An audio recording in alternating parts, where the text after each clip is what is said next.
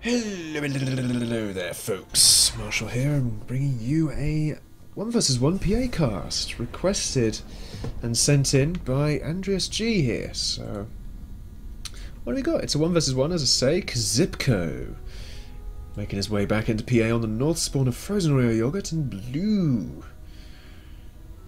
Air first. Air second. You what? You what? Don't make me say what is this game before the 2-minute mark, please. Scouts coming out, air fabs as well. Now on the south spawn, of course.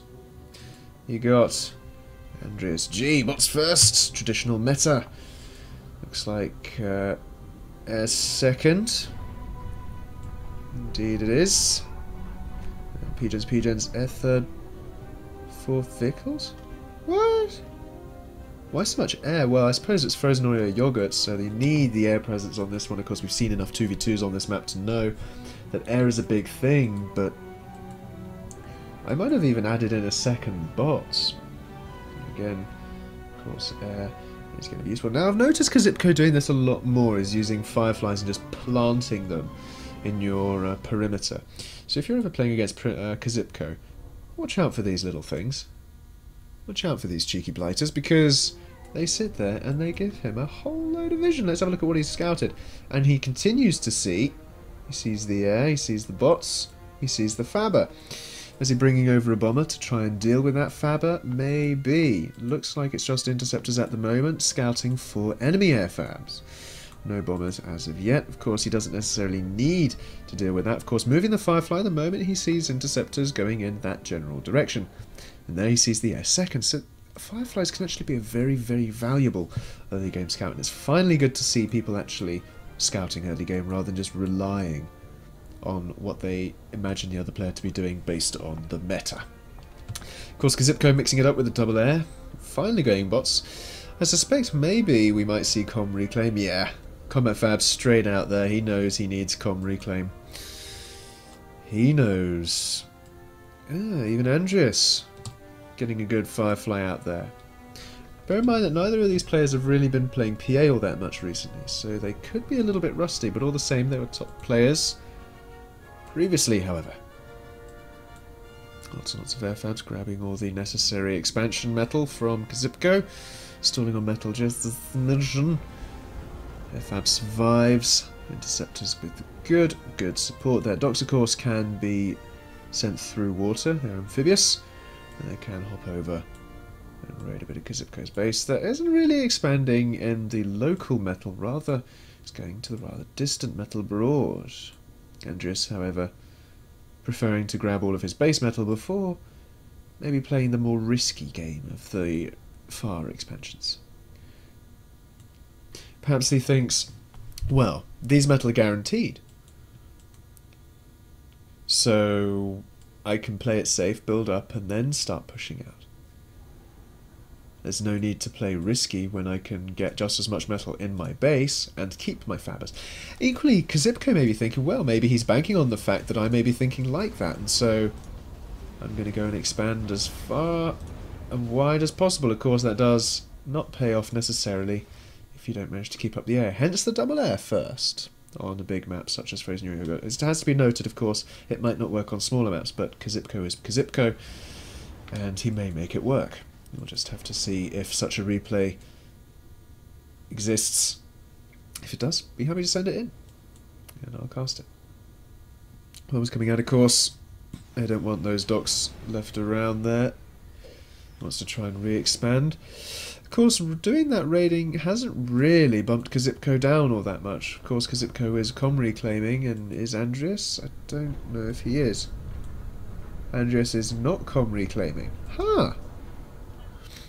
So here, actually, Andreas has a better economy than Qzipco insofar as it's more reliable, more long-term. And it's not sacrificing commander health. What else we got from Qzipco, though? T2 Air Rush. What?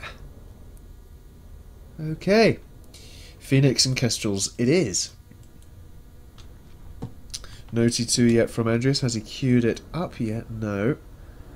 I suspect it'll be T2 bots rather than vehicles. And I almost half expect to see some naval starting to show itself soon. Turrets taking down the aggressive docks there. There we go, there's the naval. Might even get some T2 naval. Of course, a docks builder, not a docks, a bot fabber building a naval factory is going to take a while. But, you know, such things happen. What was that? I think that was a bunch of interceptors trading blows. And the T2 air is up. Kestrel's coming out. Bombers there as well. Not huge numbers of interceptors at this point. In comes Andreas for another quick cheeky peek at the base. Does he see the T2 air? He sees it. He sees the T2 air. There we go. So now he knows that that's a thing. He knows that Kestrels are something to be worried about. We might even see him throw up a couple of extra air factories here to make sure that he maintains. Yep, there they are. Insta double air factory to make sure that he maintains the air superiority dominance there. Because currently I'd say he's on top of it. He's got the interceptor count. Qzipco is being very, very cautious about where he sends his bombers and gunships. And Andreas starting to pick off all of Qzipco's now distant expansion that he can't necessarily defend going into the next part of this game. That's possibly one of the reasons why not to expand quite so fast. Certainly if you're not going to lock them down with defences or factories or whatever going into the later stages of a game. Of course, with the naval coming out from Andreas, that's going to start threatening Qzipco as well. Again, interceptors though. Ah! Quite what happened there. By rights, I reckon Andreas should have won that. So something has changed. We've got some Phoenix in there now. That's going to really help Qzipco keep his air superiority. Come down here, see the air factory. Maybe pick off a few fabs. He will. Flies over Galata first, however, losing his gunships for it. When he could have gone and killed off some fabs. He goes and sees them though. In comes another Kestrel, just ready to pick off that fab. However,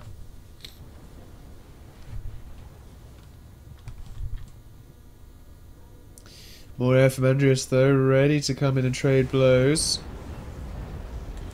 There we go, down go the Kestrels and the Phoenix there, not really pulling their weight. Kestrel's dying. I think Qzipco needs more air factories. He's not really building them. He's kind of struggling to find his output for his resources. He's floating metal a little bit now.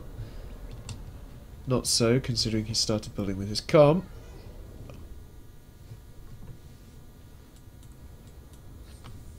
And you see, this is the thing of going T2 air.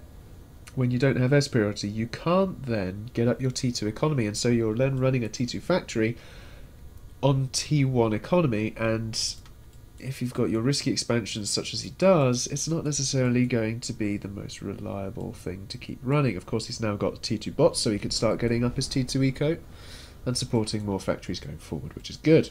And just pushing up a little bit, not necessarily doing so successfully, trying to get some turrets up there. Qzipco locking those down really, really nicely indeed. Qzipco really playing well with the air that he has. He's really hitting where necessary. All Andreas is doing at the moment is trying to raid expansions, doing so successfully in some places, as we can see by his docks around the place. I think he might have picked off a cut. No, those are docks.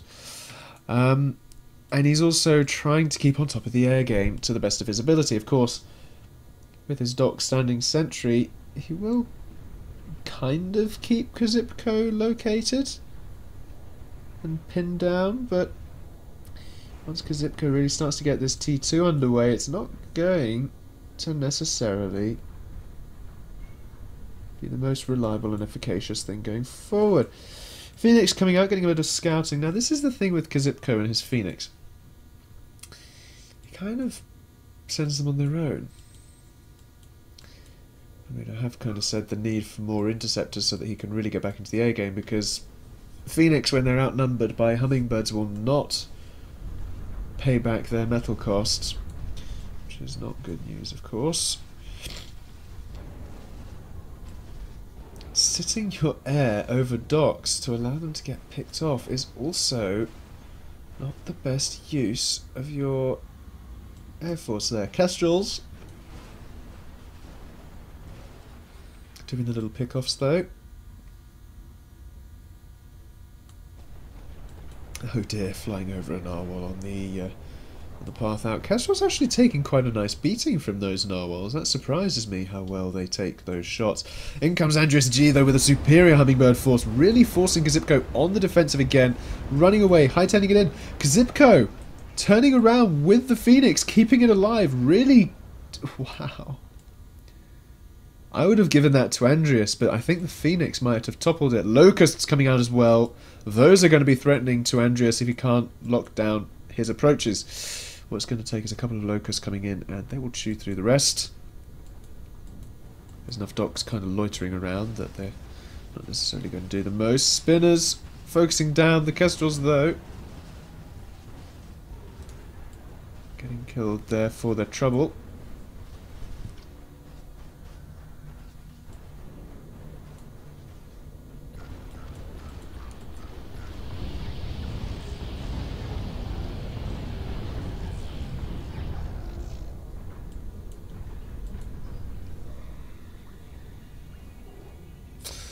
Lob strats?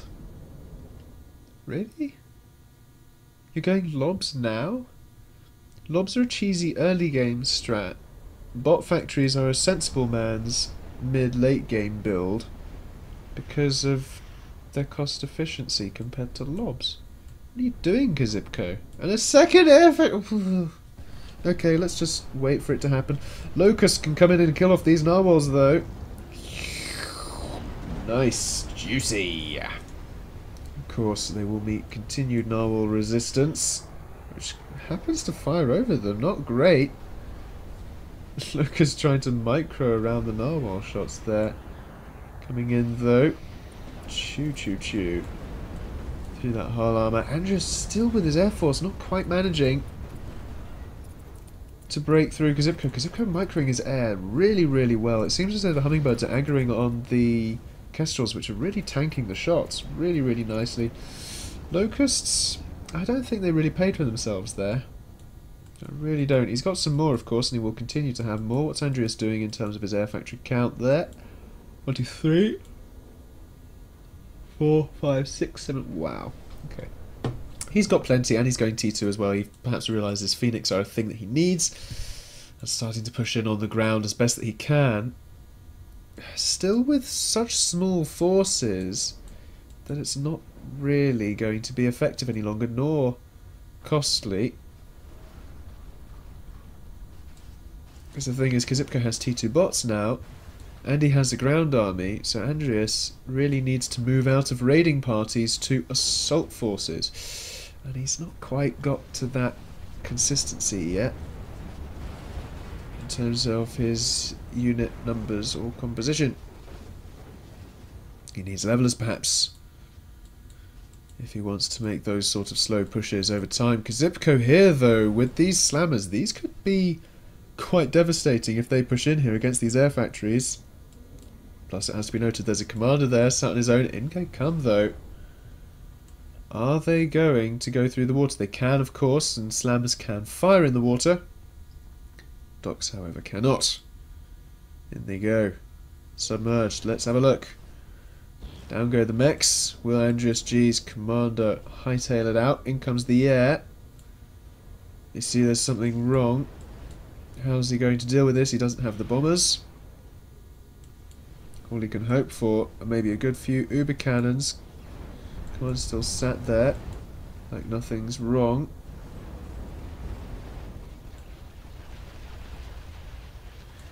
And down come these air factories. This is potentially going to be really quite painful for Andreas. How is he going to deal with this?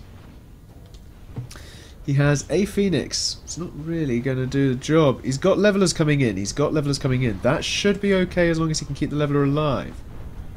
Levelers can fire, of course, from quite a good range. They need to focus down those slammers. Those are what's doing the damage right now. Another air factory goes down.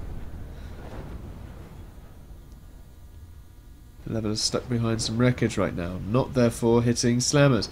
Pops out and around. Leveler goes down to the slammer fire. That's not good at all. One slammer still remains. He can be microed around and just maybe back off. But the bombers come in and they will mop that up. Qzipco leaves it to die. But he comes in with locusts. He's ready for another pass. At this assault, equally. In the picture-in-picture there, we can see some levelers pushing into Qzipco's base. What's going on there? Actually, I think that's going to be a more important assault to keep track of. Can Andreas do the anti-air damage here to these kestrels in time before the levelers are picked off?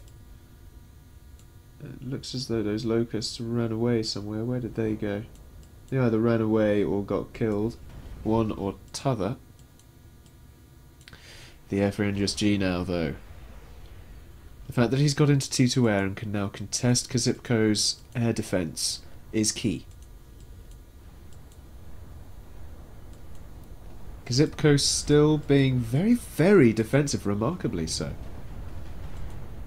Andreas even sending narwhals into raid here. Not something you usually see, but because of the air defense of Qzipco, he's trying to make it as costly for Qzipco to answer these raids as possible. In comes the commander instead, though. That's a good answer for it. Down goes that. Is T2 naval a thing? It is.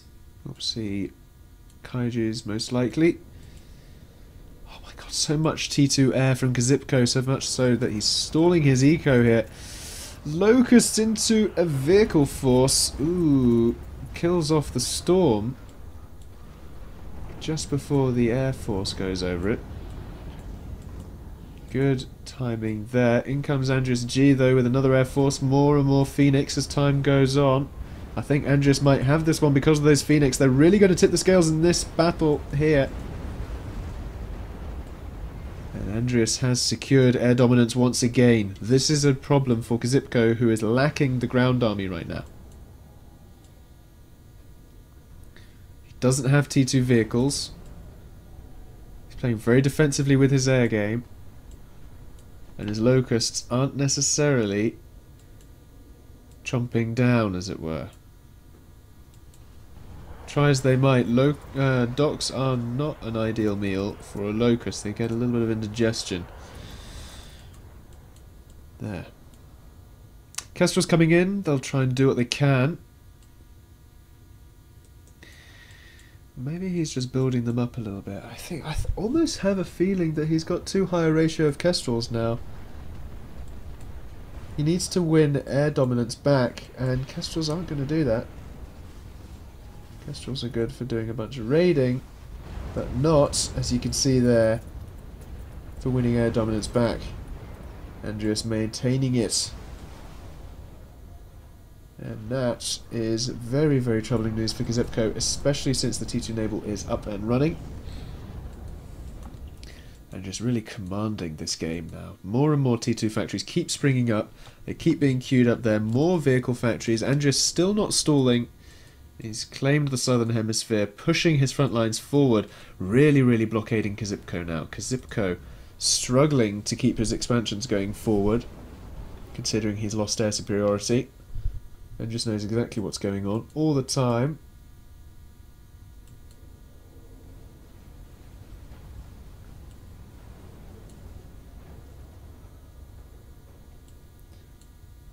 I think, surprise, surprise, as it might be, it's looking as though Qzipco's cheese strats have failed him. Oh no. That he might kick up a stink, of course, as a result of that.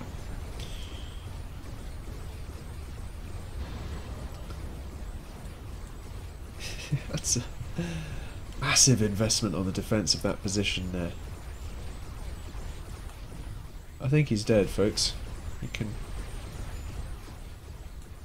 can stop firing now. I think he's dead. Anyway, we're moving around. What do we got? Endgame strats. Andreas needs to push more air trades here. Will Andreas lose this one? He decides not to push in.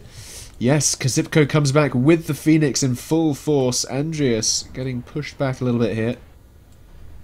But will it really make a difference? Because Qzipco's air dominance now doesn't necessarily mean much. Because he can't actually do damage to the ground or Andreas's eco with it. Now he sees the T2 naval there. There's Barracuda submarines.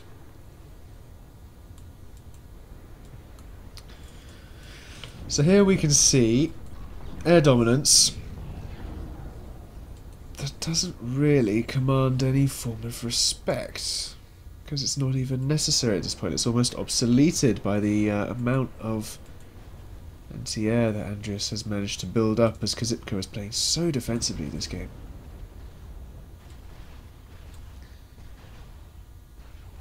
The strats did not pay off for him whatsoever. Perhaps early game when he managed to get the rush to T2, but he didn't really do enough damage with it. We see a few docks in the base there, but again, they're going to meet levelers and slammers and get chewed up. Cheeky air fabs. What is going on there? Right. Again, we'll have another air engagement, and again, Andreas will lose this one. Unless Qzipco is kited for days. Oh dear, the Phoenix. Kited. Inadvertent guard radius kiting is not nice. Kaiju's out and about in the seas.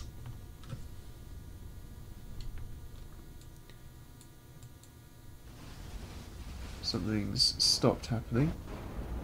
There's the air trade over the comm. Qzipco winning again, but it just comes back to that not being able to do anything with it now. Yeah, you've won the air superiority. What now, Qzipco? Kestrels aren't doing anything for you. And Andreas... Did I see he was building colonels? I don't think I did. Yes, I did. Colonels. So he'll push with these and creep forwards with anti-air, no doubt. That would be a good move for him. Equally, he can just put up some torpedo launchers on the land here and really threaten this commander off into the firing line of docks and slammers.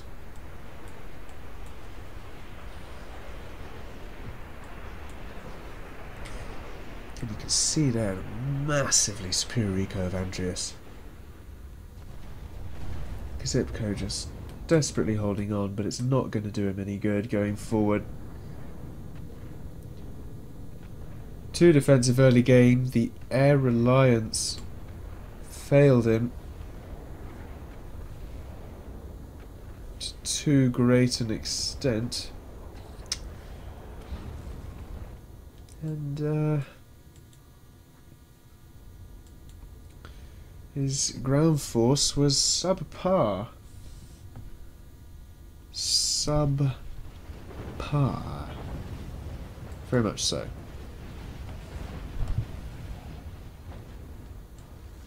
And there's the GG. Well played to Andreas there. Locking down his starting max and pushing forwards. Realising what he needed to do to keep Qzipco from rolling out of control and executing it. Took him time and a good few poor trades. But he got there, and Qzipco, on the other hand, failed to adapt. He got too tunnel-visioned into the air game.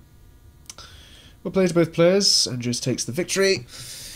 Hope you enjoyed, folks. Let me know what you think of this game in the comments, or any particular games that you might like to see in terms of formats, or other games, of course. We'll probably have a few more PA videos coming soon. So then, folks, I've been Marshall. Hope you enjoyed, and have a nice day.